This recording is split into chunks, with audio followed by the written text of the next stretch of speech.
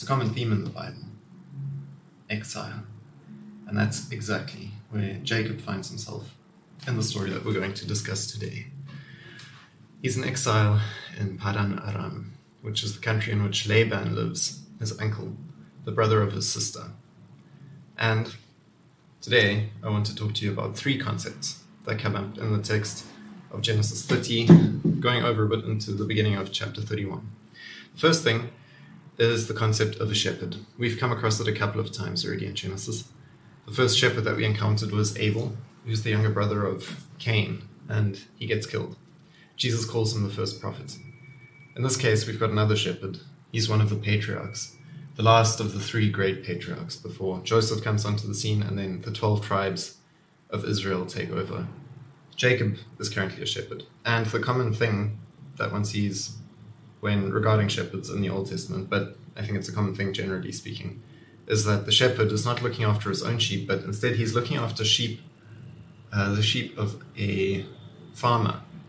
And so you've got a structure that's always in place when you're looking at shepherds, in which there's a worldly authority that's put above the one who takes care of the property of this worldly authority. In this case, it's Laban.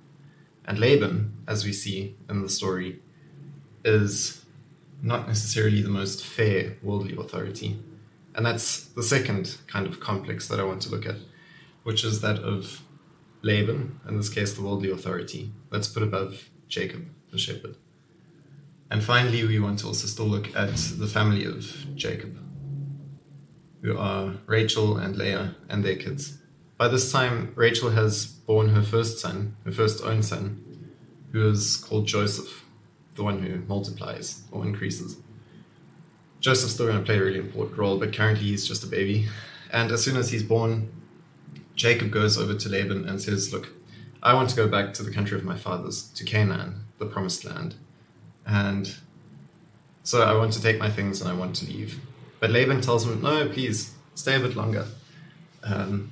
I've done some divination. And what's really interesting is that where the word divination is used here, the same word in the Hebrew appears as serpent in Genesis 3. So that divination that Laban is doing and the serpent that appears in Genesis 3 are literally the same entity. And one can kind of speculate and think, well, maybe Laban is engaging in some sort of strange satanic activities. The word in Hebrew is nahash. And after Laban has done this divination, he's found out that the only reason that he's been blessed in the past couple of years while Jacob has been working for him is because of Jacob, because the Lord is with Jacob. And he bears the blessing that Isaac gave to him. So because of you, many nations will be blessed as a part of the blessing that was given to Abraham that's been passed down through the generations. And now this blessing is with Jacob instead of Esau, as we saw in the previous stories.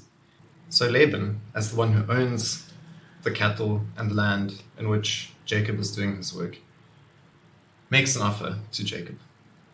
One might say an offer he cannot refuse. And so Jacob says, okay, I'll accept your offer to stay.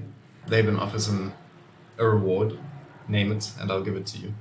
And in the word name, in this verse, appears the root that lies at the heart of the word female as well, which is quite interesting. So name your reward is very close to a female in the language of the Bible. And that's also interesting because of what Leah and Rachel then say closer to the end of this complex that I'm working through. But we'll still get there.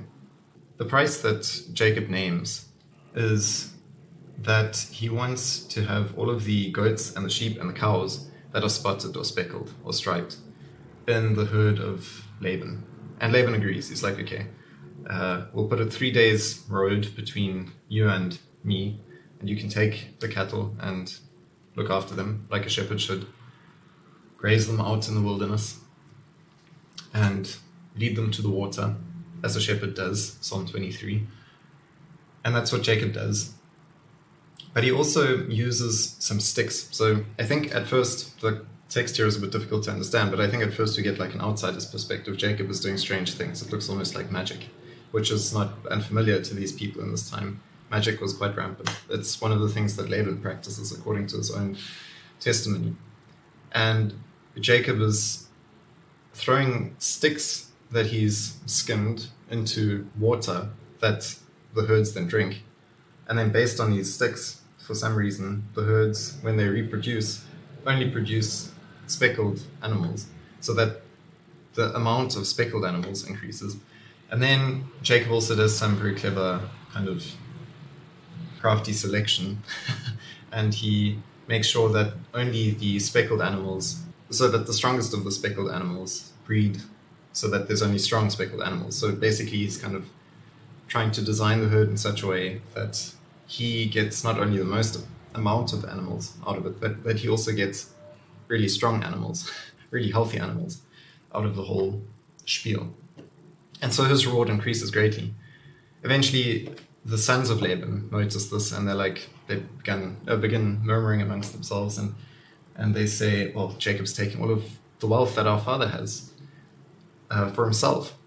So they get a bit dissatisfied and grumble, and Jacob notices this, and he takes a look at Laban, and he sees Laban is also not looking at him as favorably as he did 3 days ago. And then he goes to his wives, and he speaks to them, and he says, look, your dad is no longer a big fan of mine. I think we should get out of here. So he gathers them together, and they say, you know what, he sold us to you, and he's been cheating you this whole time. Whatever you've made in your labor for him, despite the fact that he's been constantly sort of changing the wages that he set for you so that he gets the most out of it, and despite the fact that that hasn't worked out well for him, everything that you get from him basically belongs to us, because he's also spent the silver that was a part of our bridal price. And so here we've got the third kind of complex of characters, the family of Jacob. So we've got the family of Jacob that's dependent on Jacob, and then Jacob is doing the work for the worldly authority that's been set above him, who's Laban.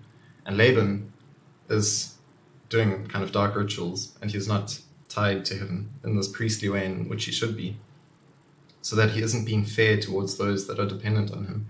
And those in turn cannot provide as they should be able to for those that have been entrusted into their care via some questionable mechanisms as well, seeing as the wedding of Leah and Rachel was also something that Laban twisted in a strange way. So the whole story isn't ideal, and the reason for this is that the one at the top of the food chain, or the hierarchy that's been established in the story, is not doing what he's supposed to be doing, and I think that's important to notice. So Jacob, as a result, the shepherd who's been entrusted with the flocks, the one for whose sake Laban was being blessed, leaves Laban, and because of that, the blessing also leaves Laban, and the great wealth that he accumulated during the time of Jacob's stay there departs.